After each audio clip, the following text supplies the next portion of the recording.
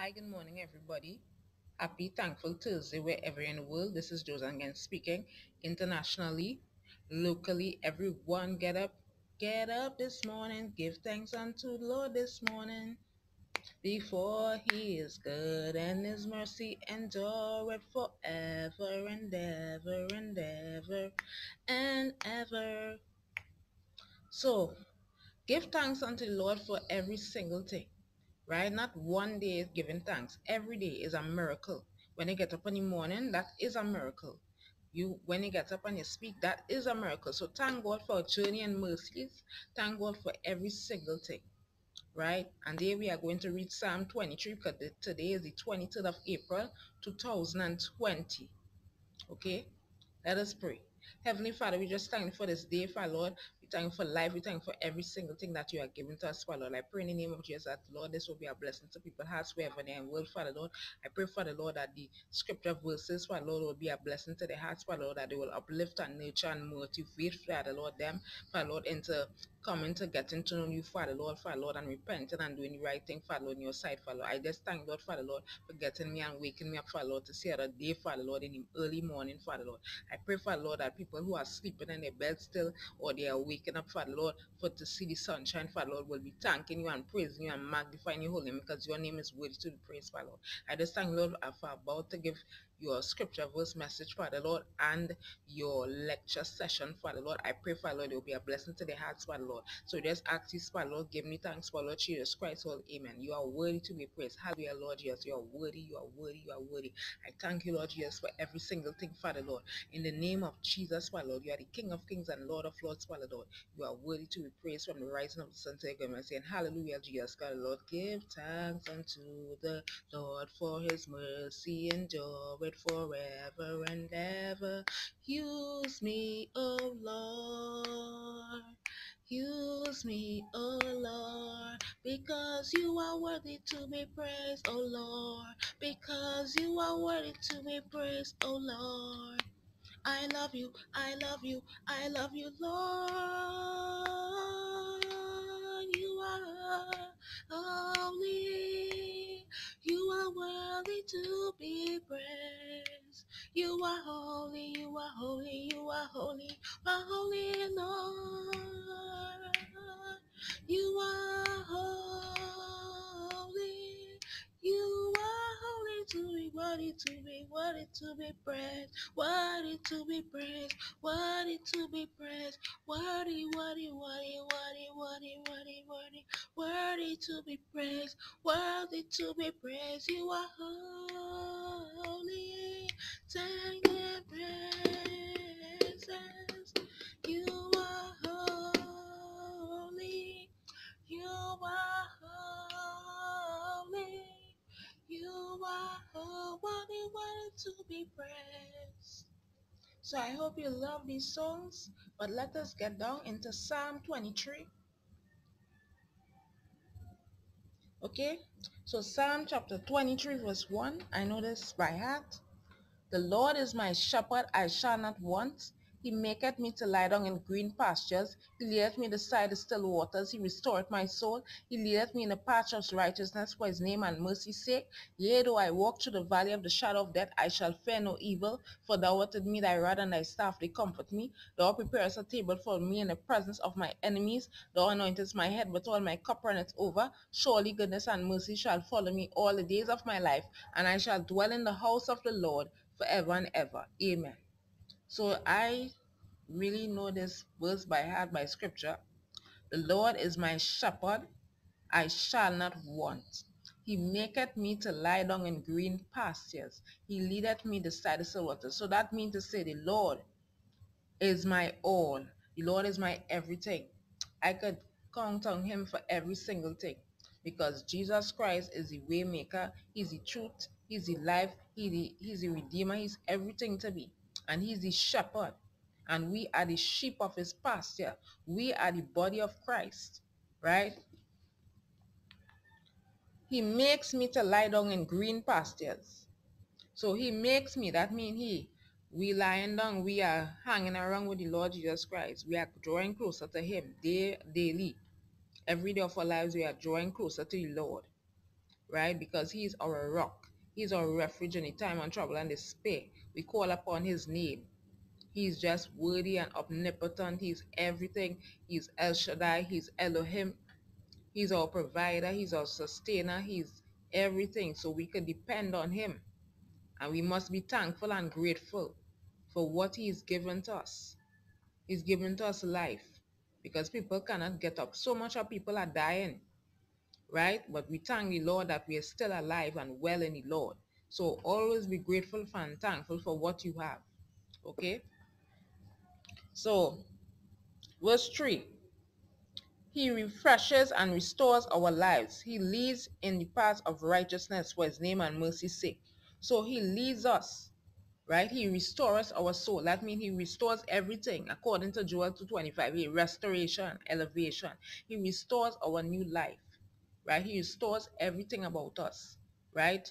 He resets the button. That is resetting, right? He leads us in the paths of righteousness for His name and mercy's sake. So that means to say He leads us in the righteousness, the promised land.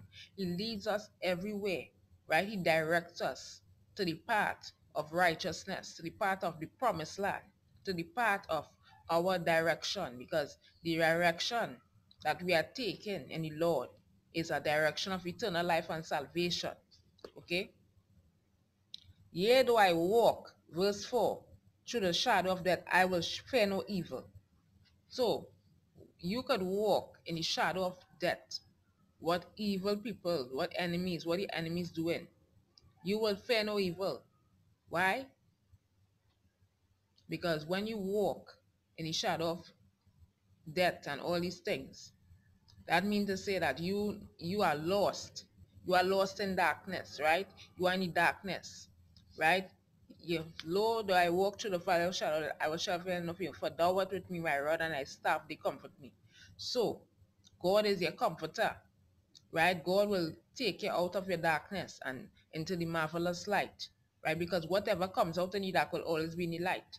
So God is going to take you out of whatever bondage you are and set you free from the bondage, because for the wages of sin is death, but the gift of God is eternal life. So we have a gift, right? Eternal life through salvation, through Jesus Christ. That's what this say in Psalm 23 verse 1, right?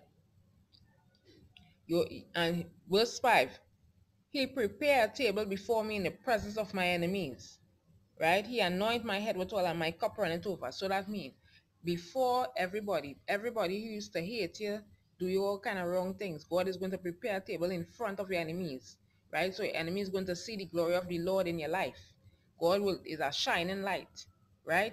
God is going to use you as God is going to use you for His glory and for His kingdom and all these things, right? So prepare a table. So He's going to put the banquets, everything, long tables, and have you eaten and sit down like a queen or a king.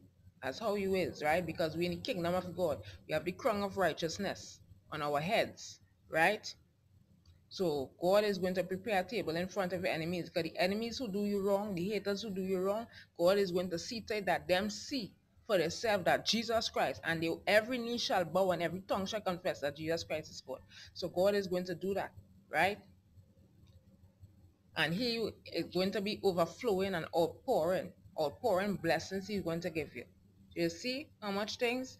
You see, when you trust and obey and you seek Him daily and all these things, it will prepare. God is going to make a way for you where there seems to be no way. God is going to pamper you, right? God is going to do that because you was obedient to Him. You didn't give up. Never ever give up. Always keep on going and you will see the reward. You will see your reward. And you will see the reward of the wicked too. You're going to see. The enemy is going to be so shocked that they will say, wow, God is good all the time. Hold on.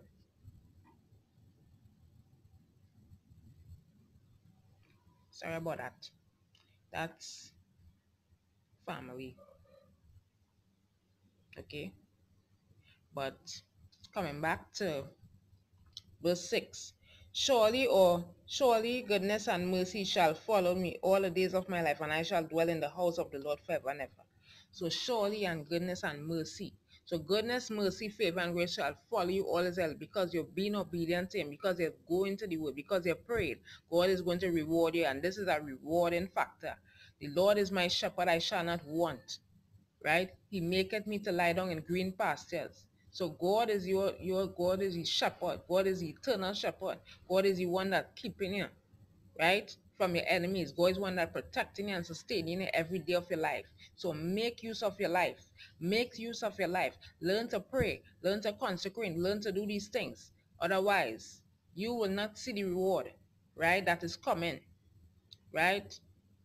God is making a way for you right now. God is making a way in the midst of all these storms. God is making a way for you. And you receive it right now. In the name of Jesus. Receive every single thing right now. Okay? Hold on 1 minute.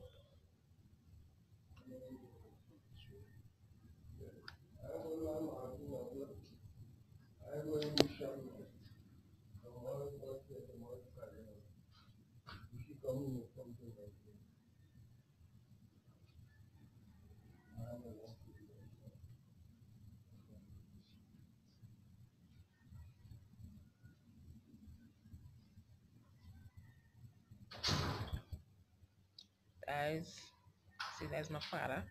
Hold on.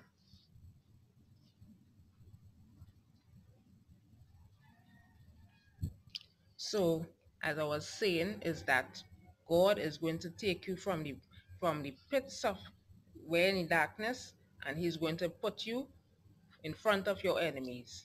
So Psalm 23 was 1 to 5, okay? That just was my father also talking in the background, right? But in the morning time, every morning and thing, that you get up in the morning, you thank the Lord for every single thing, okay? So coming back, so we dealt up with Psalm 23 verse 1 to 5. I hope you all enjoy. Don't mind the interruptions and think God is good all the time. I don't worry, I don't fret, I don't complain. I always trust in the Lord all the time because He's my rock, He's my strength anytime I trouble and despair. You call upon Him, say, Lord Jesus, I thank you, Lord, for waking me up this morning. Thank you, Lord, that my family could wake up. Thank you, Lord, that you could just set me on a stool. Father, Lord, in the name of Jesus, hallelujah, glory to the Lord. And you just shout out, shout to the Lord, all the earth, and us sing. Power and majesty, praise to the King. Mountains bow down and the seas will roar at the sound of your name. I sing for joy at the words of your hands. Forever I love you, forever I'll stand. Nothing compares to the promise I have in you. My Jesus, my Savior, no, there is none like you.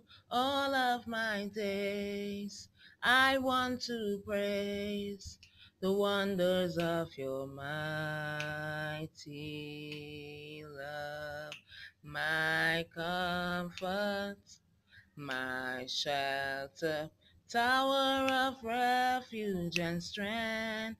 Let every breath, all that I am, ever seems to worship you. Shout to the Lord, all the earth, let us sing. Power and majesty, praise to the King. Mountains bow down and the seas will roar at the sound of your name. I sing for joy at the words of your hands. Forever I love you, forever I'll stand. Nothing compares to the promise I have. And nothing compares to the promise I have in you. So I hope you all love this version. So we are going on today to chapter 6 of The Key to Happiness series. I hope you all love this segment of my singing because I love to sing for the Lord, right? Because God is merciful and His mercy endureth forever. I hope the scripture verse, will be a blessing. I don't mind the interruptions I'm telling you, but God is good all the time, and all the time God is good. So,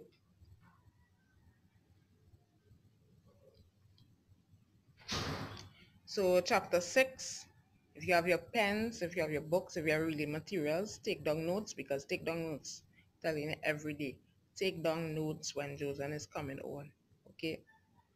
So get your finances under control. One of the big factors in life that can zap your happiness is financial stress. Everybody is going through a recession, right? Some people didn't get their pay or whatever on time. But remember, God is good. God will see you through any time of trouble and despair. Call upon Him and pray. Prayer does change things, right? Through God, okay? So one of the big factors in life that can zap your happiness is financial stress. It is true that the economy is tough, but that isn't an excuse to being on bills and owing lots of debt. Take responsibility so that you are able to feel good about your financial situation. If you have the mindset that more money would solve your issues, you are wrong. It is true that you should strive to live above the poverty level, yet financial comfort isn't going to equate to more happiness. For many individuals, it can mean less free time and more stress. So always remember, do not take it out on it. Yes, the economy is very tough outside there, recession, all kind of things going on. But remember, you have to take responsibility and take accountability for yourself. And you'll be more happier, right? Love your career. The number of hours and years that the average person spends working in their lifetime is very high. Therefore, you need to love your career. If you are going to be happy, don't take a career you hate just to make more money. Of course, it is important to make sure you have a job that will pay the bills, right? So you have to love what you are doing, right? Do not take a job and you don't love what you're doing. It don't make any sense, right? Learn to read books more and pray more, okay? Some people get a job and they stay with it for decades. They continue to move up the ladder and they do very well. There are jobs that are a good starting point, but they aren't going to move forward. Don't get trapped in a dead-end job. It is never too late to expand your territory or your knowledge. Look for a new job, learn a new skill, or even go back to college to earn a degree. So you have different options and choices, right? If you want to go back to school and learn something, do that. If you want to motivate people just as Josan is always doing videos, okay? Do that, okay? But you have your own choices. If you want to be a business personnel, you just have to take a business degree or whatever to be running a business, right? Some people let's do it offhand, some people let's do it, but okay? So, budgeting. In order to get your finances under control, you need to take a good inventory of your spending. So remember, limits on your spending, right? Learn to be content with all you have, but limited. That means budgeting. That means having a budget chart every day, right? If you have a piggy bank, put coins in, right? Save some money. Learn to save, because too many times people like to spend, spend, spend, and they don't have nothing, and they complaining and really conflicting their own life, and their life not happy right now because they're not saving up their money. Okay. Make a list of all your monthly bills. This should include rent or mortgage, car payments, leasing, public transportation, insurance, utilities, groceries, medical supplies and medication, childcare. Okay? Next, make a list of all your variable expenses. These are unsecured debt items that you can pay off. Credit card, personal loans, and revolving credit. Make a list of all of your income and compare it to your expenses. This is what you have left over each month. With your variable expenses, do what you can to pay more than the minimum each month so you pay it off quicker, right? And reduce overall interest. So that means to say that all what you have, like utilities and things, you need to be paying these things on time, because you don't want your lights to cut off You don't want nothing to cover. Always pay your rent on time, always pay whatever on time, and you will be safe and sound. You don't have to worry about the landlord putting you out all these things. Because so many times people doing that and they're in streets and they don't know where they're going. They don't know what they're doing in the morning because they have nowhere to go and no place to go. Not even their family want to take them back. Some families are getting so frustrated that they and they can get along and all these bacchanal conflicts. So to avoid these conflicts and confusion with family members and friends and people alike, learn to have your own place, learn to do your right things, learn to get, because getting your own place is a good thing, and pay any bills. So be on time, right? And in order, do things decency and in order in life, and balance out your life.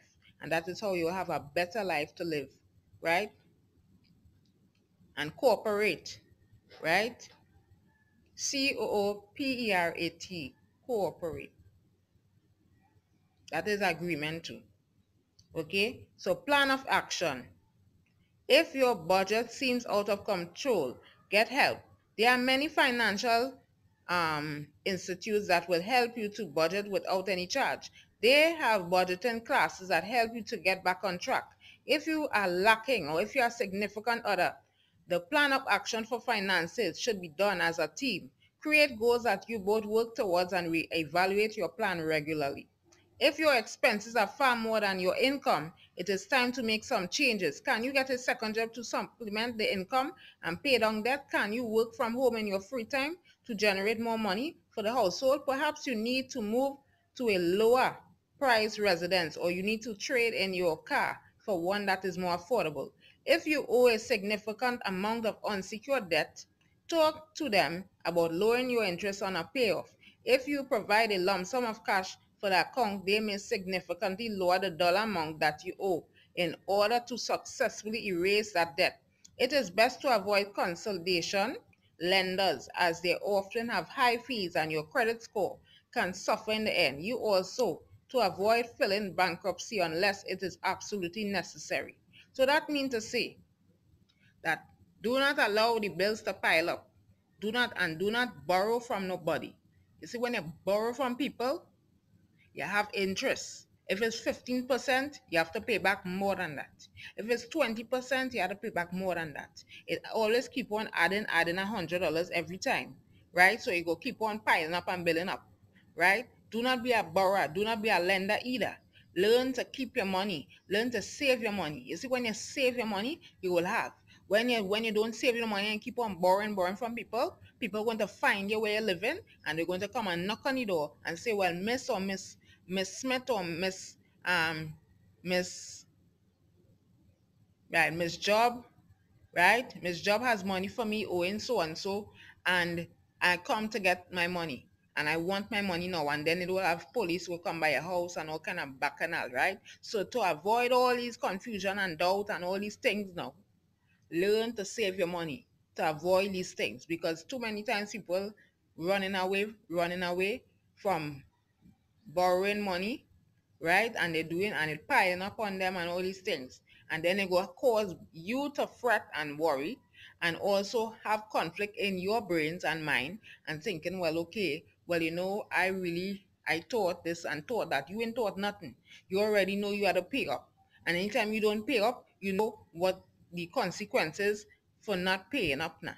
Okay? So that is just examples and thing I'm showing you all for you all to avoid certain things in life. And you could avoid it. But just people just don't understand, right? They just want to do what they want and get away free. But remember, nothing is by free, right? You have to pay up. You have to be responsible for your own actions, right? Extras. Pay attention to how much you spend for extras. Eating out, going to the movies, and even buying coffee at a cafe can all add up quickly. When you identify where you are spending your money, you can cut down on some of these extras. Identify one or two things you really want to have extra. Allocate an allowance for them, and once it's spent, that is it, okay? So sometimes you feel to go a little restaurant or a little KFC or a little place to really eat out and thing. But sometimes you don't hardly have money. You check your money, okay?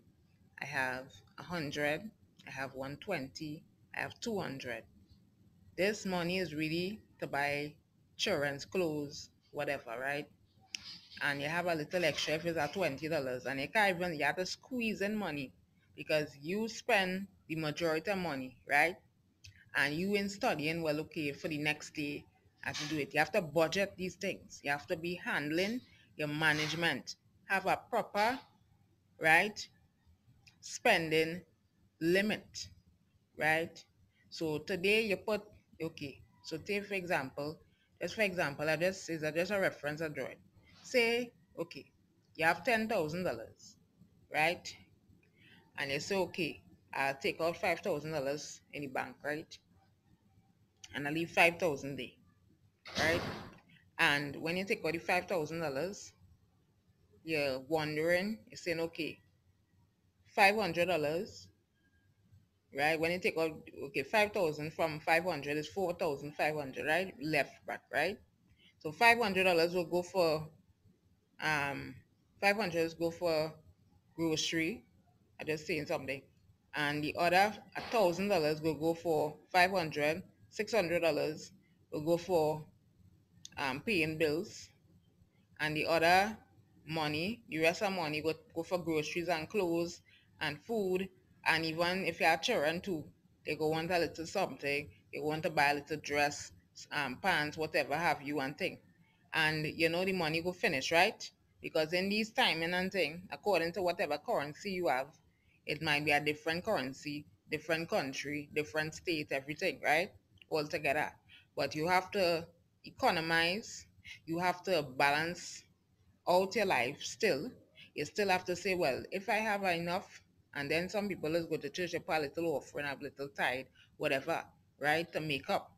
But sometimes I think you have to really use your discretion and use what God gave you, your conscience and your wisdom, to really understand these things. To really go say, well, look, I have this. You have it on a paper, you have it on a book. You have a budget book, right?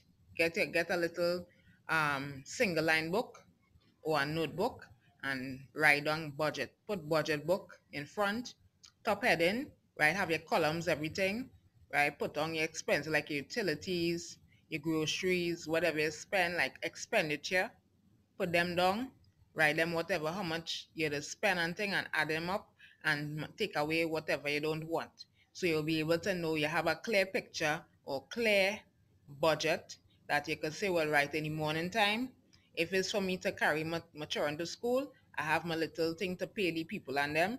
Right in the morning, I have their clothes in a order, everything balanced out now and in order. So you will know, you will see where you're going. But when you have everything jumbled up and you're doing this and you're spending it out and you're doing that and you're not saving your money, you won't have for long. You won't have nothing. Okay? So that is how you have to see where your budget going. So always do down, always write down these things. Write down them things in a book. Always have a budget book, always have things in decency and in order. So you'll be able to recognize what you are, where you went wrong, all these things. Okay? So that's just an example, but you could take the example and use it in your daily life. So it'll be better for you, right? Savings. See, you're saving money. In addition to paying your monthly bills, you should also be paying yourself. Allocate a percentage of your income or set a dollar amount for savings. This is important so that you can have money in place for emergency.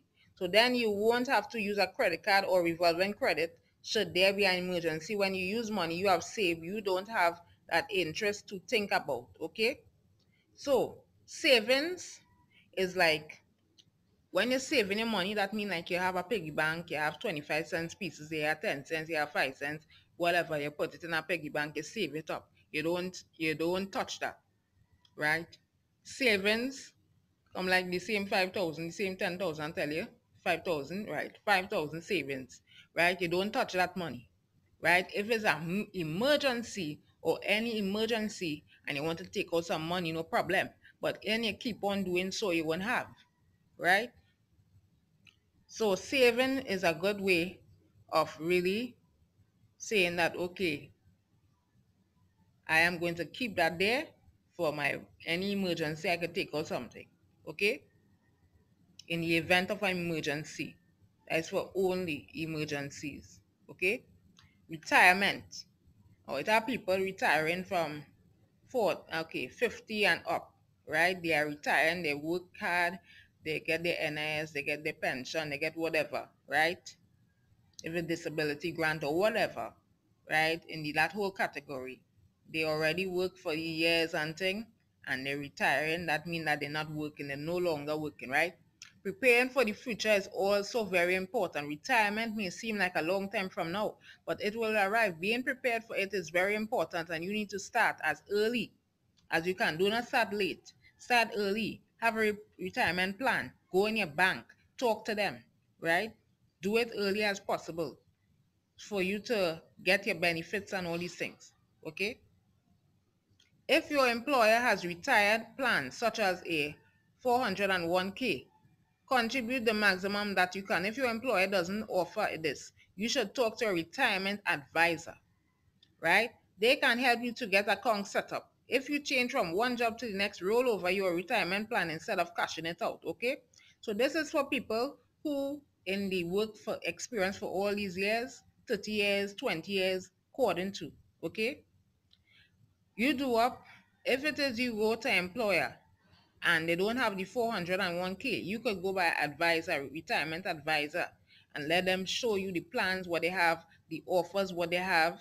If they have more, less than that, you could like sign up with them, you know, to accommodate your benefits. Otherwise, if you don't get benefits from them, that means that it don't make any sense, okay?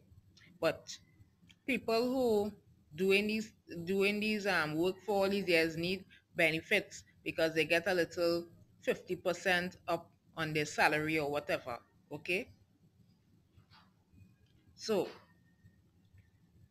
you should diversify your portfolio so that you have retirement funds spread out.